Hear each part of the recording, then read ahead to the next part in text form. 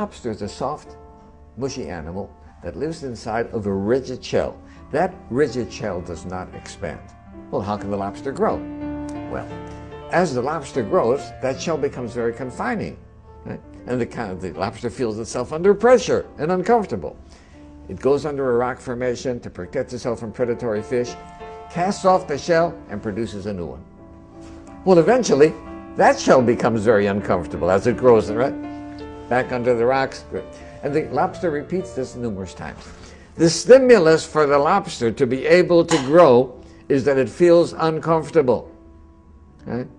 Now, if lobsters had doctors, they would never grow, because as soon as the lobster feels uncomfortable, goes to the doctor, gets a Valium, gets a Percocet, feels fine, never gets off its shell.